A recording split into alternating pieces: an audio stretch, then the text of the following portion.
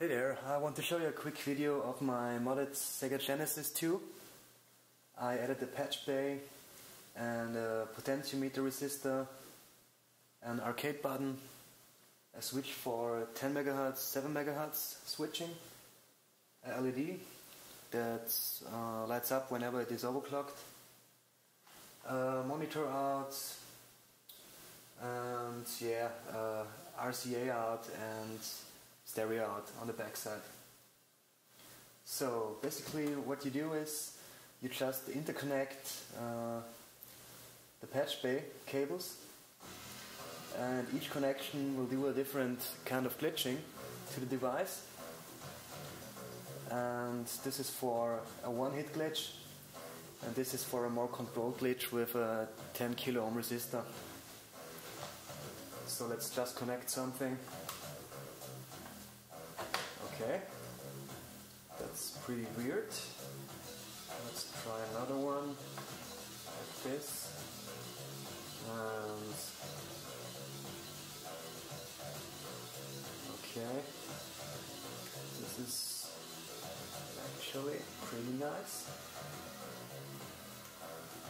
You see the one-hit arcade button. Let's disconnect some of the stuff.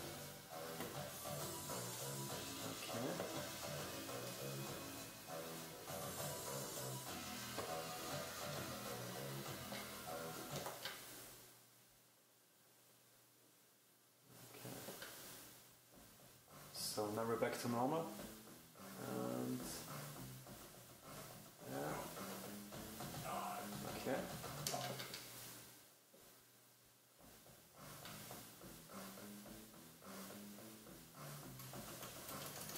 See this? Okay.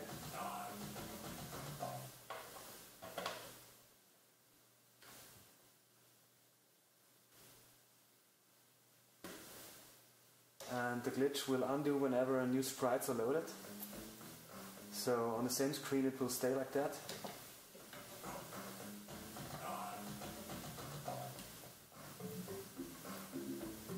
What the heck is this? Okay.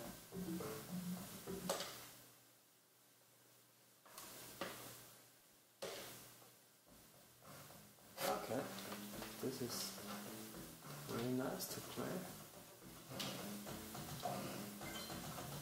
I really love this game, Kid Chameleon. Can only recommend this one.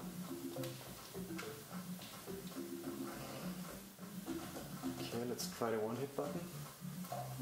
Ah. Wow, nice. Okay.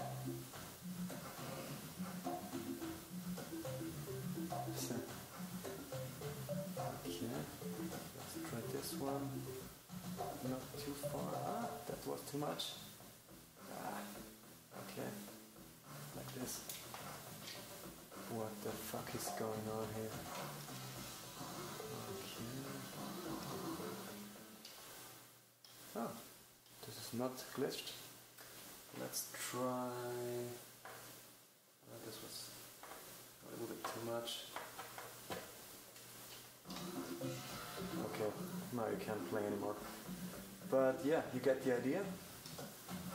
And yeah, you can switch between 10 MHz and 7 MHz. Some games need to be overclocked to 10 MHz to run smoothly, like the newer Sonic games or games with a lot of sprites. Okay, that was my video. Hope you enjoyed it and have a good time.